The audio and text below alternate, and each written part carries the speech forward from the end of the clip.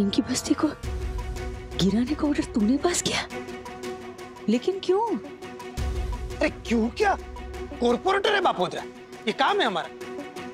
वैसे तुझे बताने की जरूरत नहीं है, लेकिन फिर भी तुझे दिखाने के लिए फाइल लेके आ रहा था बापू। मुझे दिखाने से क्या होगा बापोदरा? तू खुद सोच, अगर बुलडोजर चला तो इतने सारे लोग बेघर हो जाएंगे, सड़क पर आ जाएंगे। कोई कारण तो होना चाहिए कि बस्ती क्यों गिराना चाहते हो? अरे क्यों का क्या मतलब? सरकारी जमीन है, इनकी मालिकी की नहीं है, इनका कोई हक नहीं है, फिर भी सरकार इनको कहीं दूसरी जगह बसाने का प्लान कर रही है। वो तो शहर से बाहर किया होगा ना, इतनी दूर। तो तू क्या चाह रही है? मरीन ड्राइव पे सी फेसिंग अपार्टमेंट बना के दे? अरे मैं वो नहीं बोल रही हूँ बापोदरा, लेकिन बस्ती में बच्चे रहते हैं, पढ़ते हैं, वहाँ पर लोग आसपास जाकर काम करते हैं। सोच रहे उनको कितनी परेशानी होगी अगर इतनी दूर रहना पड़े तो। अरे कमाल की बात करती है तू। शहर के बीचों बीच सरकारी जमीन पे फ्री में रहते हैं ये लोग, बिना टैक्स दिए। जरा समझ, इन लोग की वजह से दूसरों पे बोझ पड़ता है। समाज की सुरक्षा के लिए खतरा है ये लोग, साफ सफाई में बाधारूप बनते हैं। थोड़ी सी हमदर्दी ठीक है, लेकिन जो इनका है ही नहीं वो इनसे छीन गया, उसमें दिलासा देने की कोई जरूरत नहीं है। तू कैसी बातें कर रहा है? आप दोनों मिलकर ये नाटक मत करिए मेरे सामने। पुष्पा आंटी, आपको इस सब के बारे में पहले से पता था ना? मुझे नहीं पता था। ऐसे पता नहीं होगा? आप बापोदरा सेठ की पार्टी में जो है और मोहल्ला समिति के अध्यक्ष भी है, कैसे पता नहीं होगा आपको? नहीं, पुष्पा ने कहा ना उसको नहीं पता, तो नहीं पता होगा, झूठ क्यों बोलेगी वो? कैसे पता नहीं होगा जुगल भाई?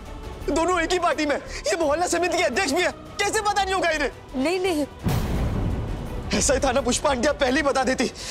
मैं आपसे फोकट की उम्मीद नहीं रखता। और सेठ, आपने जो हमारे बारे में इतना कहा, आप थोड़ा सुन भी लीजिए। मुंबई को चलाने में हमारा बहुत बड़ा योगदान है। आप जैसे कितने लोगों के घर में हमारी बस्ती की महिलाएं जाती है काम वाली बाई बनकर। आपके घरों की साफ सफाई करने, आपकी गाड़ी साफ करने वाले भी उसी बस्ती से आते हैं। और जिन लोगों से आपको खतरा है ना, वही सिक्योरिटी गार्ड है आपके सोसाइटी के। और इतना ही नहीं, न्यूज़पेपर वाला, सब्जी वाला, फ्रूट वाला, वो भी वही से आते हैं। आपकी बहन बेटियां जो पानी पूरी खाती है ना, वो पानी पूरी वाला भैया भी वही रहता है। हम समाज पर बोझ नहीं है ना खतरा है। हम भी इंसान हैं, हमें भी सर के ऊपर छत लगती है। आपके घर के जैसा बड़ा घर नहीं मांग रहे, हमारी माँ बहनों की इज्जत और सिर छिपाने के लिए एक छोटी सी छत ही तो मांग रहे हैं।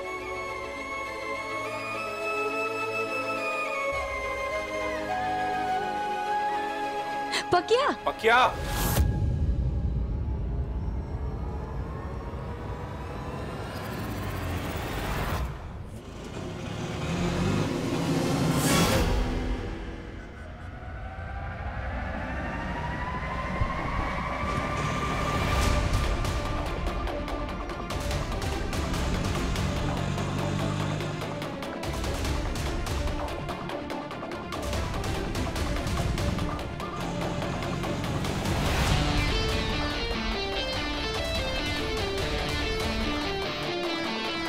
आज तुझे छोड़ूंगी नहीं संतोष।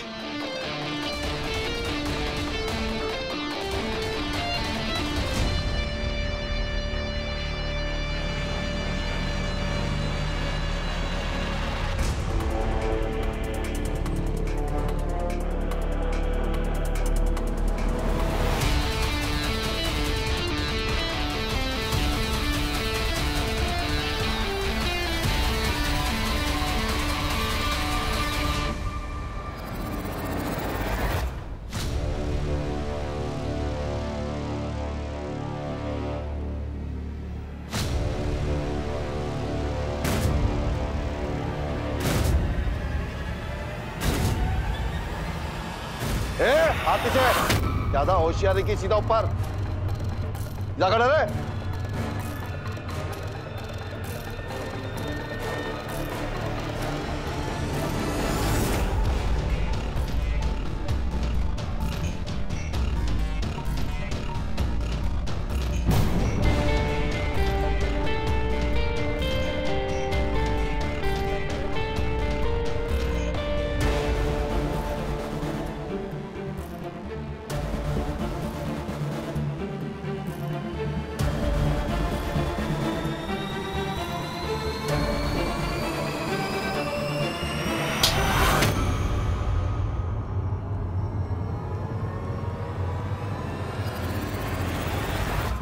देखा देखा किस भाषा में बात कर रहा था वो पक्या?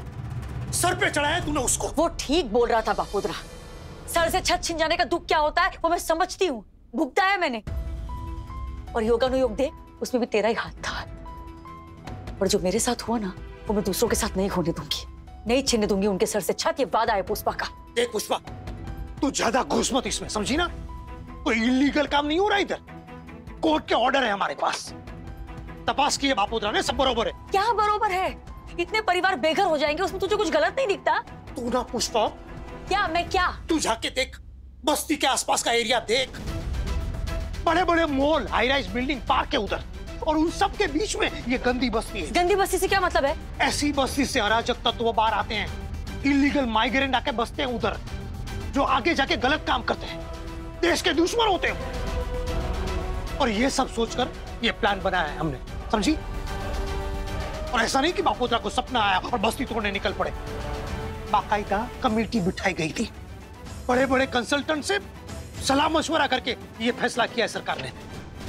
जमीन सरकार की है, फिर भी सरकार सोच रही है उनके बारे में, ऐसा नहीं है, सोच रही है। उन लोगों को एक अच्छी जगह रहने की व्यवस्था की जाएगी, जहां पे सुलभ शौचालय हो, स्कूल हो, पार्क हो। यहाँ जिस तरह रहे ना, उससे बेहतर जिंदगी जिएंगे उधर। उनके लिए क्या बेहतर है, उनको नक्की करने दो ना। तुम लोगों ने मिलकर कैसे नक्की कर लिया?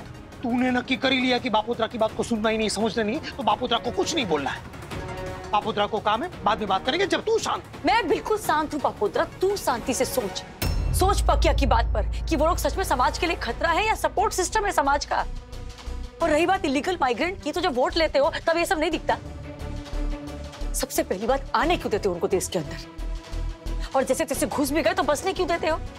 यहाँ अपने देश के लोगों को 2 वक्त की रोटी कमाना मुश्किल हो रहा है, वो लोग बाहर से आकर पता नहीं कैसे सब कुछ मैनेज कर लेते हैं। इस पर ध्यान दो तो प्रॉब्लम अपने आप सॉल्व हो जाएगी। कुछ लोगों के कारण पूरी बस्ती को सजा देना उचित है क्या? बता मुझे, उचित है? मुझे पुष्पा की बात ठीक लग रही है। सुशी, अब तू मत घुस इसमें, तेरी सहेली कम बैंड बजा रही है। देख पुष्पा, ये सब जो कुछ भी हो रहा है ना, ये लोगों की भलाई के लिए हो रहा है। पार्टी ने वादा किया था सबसे कि सबको एक स्वच्छ साफ सुथरा शहर देंगे, ये गंदगी और झुग्गी झोपड़ियां नहीं होंगी। और गरीबों से वादा किया था कि उनको घर देंगे, सब फैसिलिटीज देंगे। सिर्फ वोट की राजनीति नहीं करते हम, गरीबी हटाने का ये प्रयास है। वाह, ये अच्छा प्रयास है। गरीबों को हटा दो तो गरीबी अपने आप हट जाएगी, है ना? लेकिन मैं ऐसा होने नहीं दूंगी। क्या करेगी तू? क्या करेगी क्या तू? यह मत भूल के बापोदरा ने तेरा नाम मोहल्ला समिति अध्यक्ष ले दिया था, और तू बापोदरा के सामने खड़ी हो गई। सरकार के लीगल काम के खिलाफ जाकर तू इलीगल काम कर रही है, और ये बापोदरा होने नहीं देगा। बापोदरा ने धमका में गजब कड़ी हुई करेगा। अरे मैं धमका नहीं रही हूँ, अपनी बात तुझसे बोल रही हूँ। मैं धमका रही थी क्या उसको? अपनी बात कर रही थी ना उससे। 110 परिवार है सुशीला, कहाँ जाएंगे बेचारे? तुरंत थोड़ी ना उनको रहने के लिए घर मिल जाएगा। बात कर रहा है।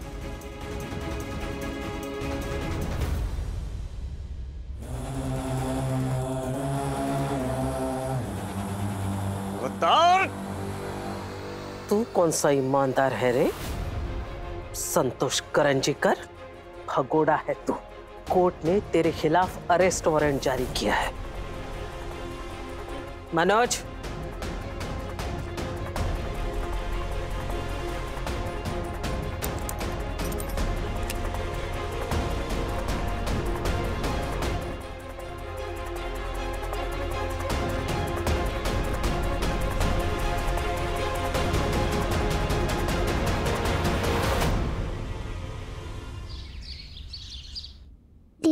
दीदी, जब आप मुझे एडॉप्ट कर लोगे? एडॉप्ट वही जो कर लोगे, मेरा नाम बदल जाएगा। नाम क्यों बदलेगा? स्वरा नाम इतना अच्छा तो है। नहीं, मीन्स के सुना सबने? मीन्स के पकड़ लिया माँ का। शार्प है। दिन ब दिन मम्मी जैसी बनती जा रही है ये। दीप्ति दीदी सुनो ना। बोलो ना। मेरा नाम स्वरा जगताप होगा या फिर स्वरा पटेल? स्वरा जगताप पटेल कैसा रहेगा? दूधू सा नेम। क्यों नहीं? तुम्हें अच्छा नहीं लगा? मैं झकता पूछूं कि वो लोग मुझे ले तो नहीं जाएंगे ना? अरे बिल्कुल नहीं। वो लोग यहाँ ये चेक करने के लिए आ रहे हैं कि क्या हम स्वरा का ध्यान अच्छे से रख पा रहे हैं या नहीं, बस। स्वरा वो हमारी परीक्षा लेने आ रहे, तुझे लेने थोड़ी आ रहे। तो ठीक है, मैं आप सबको परीक्षा में पास करवा दूंगी। अच्छा, वो कैसे? मैं कहूँगी आप सब बहुत अच्छे हैं, आप बहुत अच्छे से मेरा ख्याल रखते हैं, लेकिन आप सबको उनके सामने गुड बॉयज और गुड गर्ल बन के रहना पड़ेगा। नो कट्टी, ओके? सुना? गुड गर्ल, नो कट्टी। ओके दादी अम्मा। पुष्पा इम्पॉसिबल कहाँ है? घर पे नहीं है सुबह से। पुष्पा जी, आप इन सब में मत पड़िए, ये पुराना मामला है, हम संभाल लेंगे। और क्या है, हर चीज को तो हम सही और गलत के तराजू में तोल नहीं सकते ना।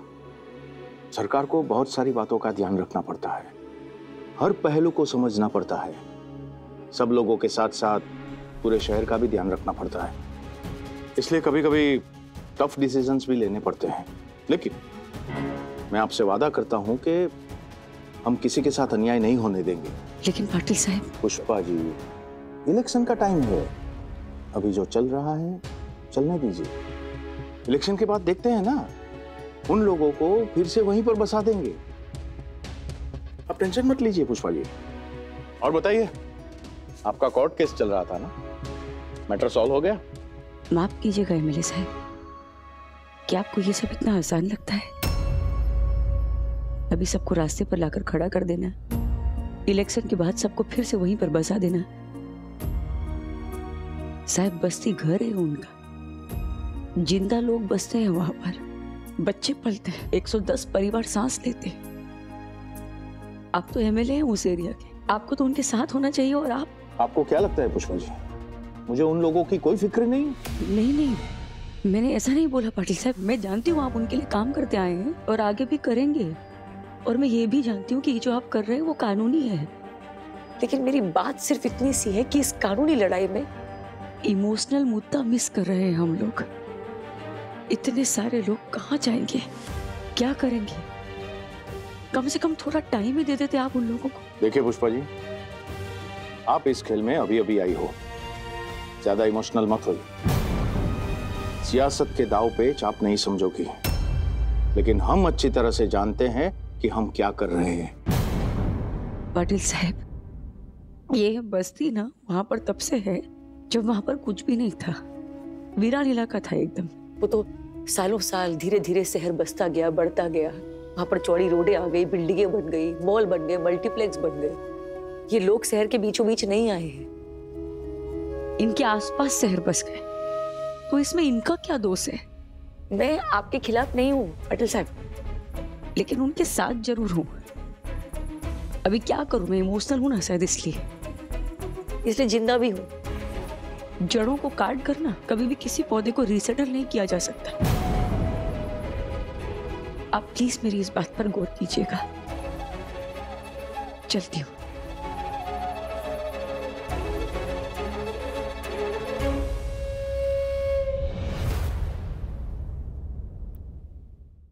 मम्मी, पाटिल साहब ने क्या कहा?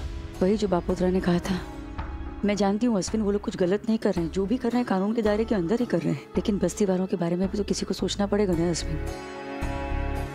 बस्ती के साथ साथ घर के बारे में भी सोचना पड़ेगा माँ। एडॉप्शन सेंटर से जो लोग घर आ रहे हैं वो पहुंचने वाले हैं।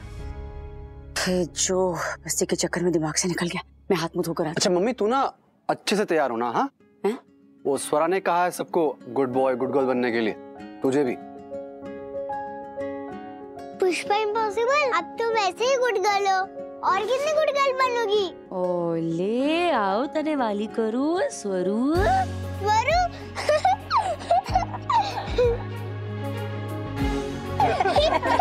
मम्मी, वो संतोष करण जिगर पकड़ा गया, भागने की फिराक में था, एयरपोर्ट के लिए निकला था। मनोज सर ने बताया कि डीसीपी मैम और उनकी टीम ने उसको पकड़ लिया है। अम्बे माँ की कृपा है, एक चीज तो अच्छी सुनने को मिली पूरे दिन में। अच्छा सुन, अडॉप्शन सेंटर से लोग आने वाले हैं, घर जरा ठीक ठाक कर दो तुम लोग मिलकर, और वो लोग कुछ पूछे ना तो सोच समझ के ध्यान से जवाब देना। कहने का मतलब ये है, अगर दिलीप के बारे में कुछ पूछे तो बात को जितना हो सके टालना। अगर वो लोग फिर भी जोड़ दे तो बोलना मम्मी का तो डिवोर्स हो गया था, हमारा ज़्यादा लेना देना नहीं था, हमें कुछ ज़्यादा पता नहीं है। और ये बात गलत भी नहीं है। क्या है ना, स्वरा के अडॉप्शन में अड़चन बन सकता है दिलीप।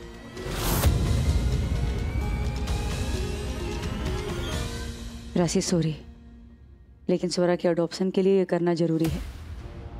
अगर तुझसे भी वो लोग कुछ पूछे ना तो ध्यान से जवाब देना बेटा।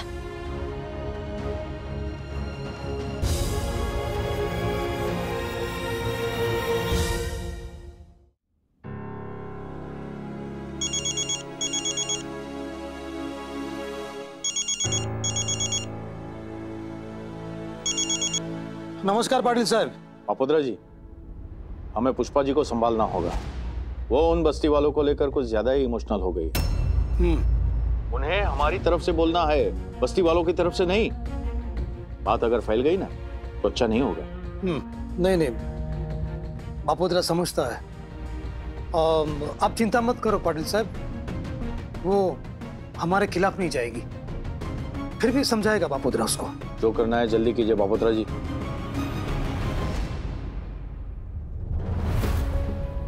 क्या समझाऊं तेरी सहेली को, एक बात पे ऐसे अड़ जाती है,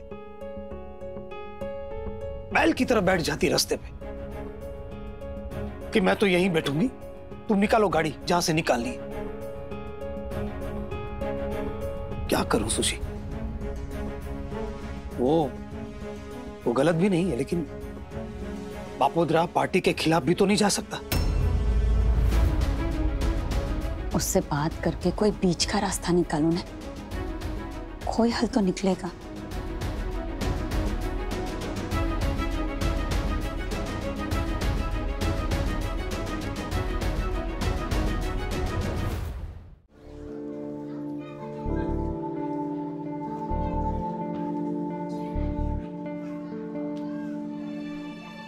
नमस्ते, मैं पुष्पा। नमस्ते। एक मिनट, आप लोग यहीं रुकिए, मैं जब बोलूंगी तभी हम जाएंगे। ये मेरा बेटा अश्विन, ये मेरी बहू दीप्ति, ये दोनों ही स्वरा को अडॉप्ट करना चाहते हैं।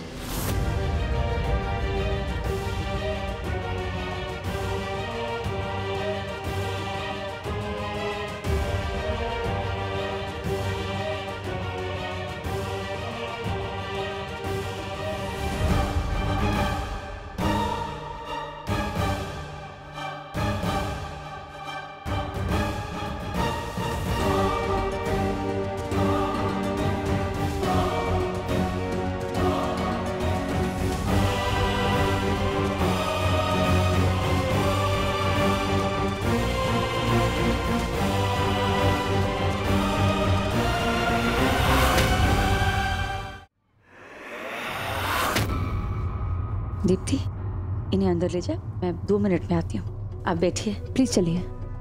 आइए।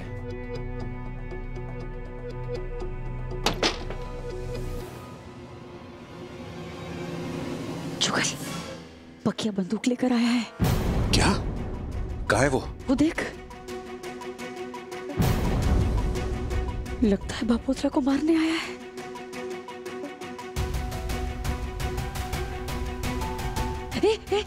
एकदम से बच्चा, डर के मारे उसके हाथ से गोली चल गई तो घर में अडॉप्शन सेंटर से लोग आए हुए हैं, उनके सामने चाल में गोली चलेगी तो मामला बिगड़ जाएगा। पकिया के हाथ से शांति से बंदूक लेनी होगी, कुछ ऊंच नीच हो गई तो जेल चला जाएगा पागल, और हमें सोरा भी नहीं मिलेगी। सो अलग तू घर जाके उन लोगों को संभाल, मैं पकिया को देखता हूं।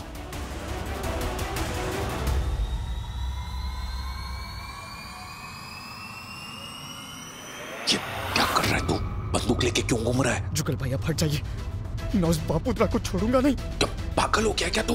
पागल हो गया? क्या कर रहा है तू? छोड़ बंदूक। नहीं आंटी, मैं नहीं दूंगा। छोड़ पकिया। ऐसे बचाएगा अपनी बस्ती, फिर तो बापोदरा की बात सच हो जाएगी कि बस्ती के लोग समाज के लिए खतरा होते हैं, और तेरी बस्ती को बचाना मुश्किल ही नहीं नामुमकिन हो जाएगा। तू जेल जाएगा। सो अलग क्या निकलेगा हल इस सबका? मेरा जो होना है वो मुझे परवाह नहीं। वो बापोद्रा हमारी बस्ती पे बुलडोजर चलाएगा, छोड़ूंगा नहीं उसे, जान ले लूंगा उसकी। चुप रह। छोड़ नहीं आंटी, छोड़।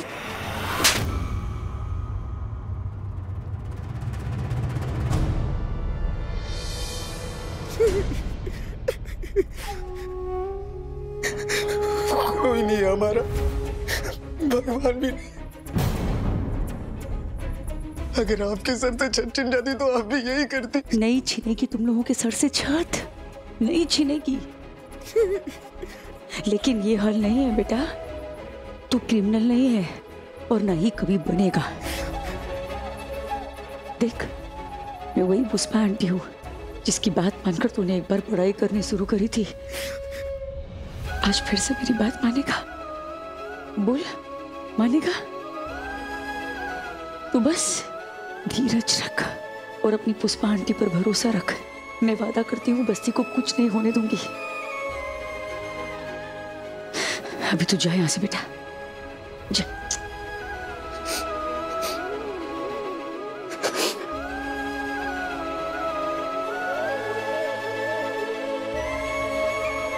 तू भी कर जा पुष्पा। अडॉप्शन सेंटर वालों ने अगर तिलक के बारे में कुछ पूछ लिया और राशि ने कुछ बोल दिया ना तो मामला बिगड़ जाएगा।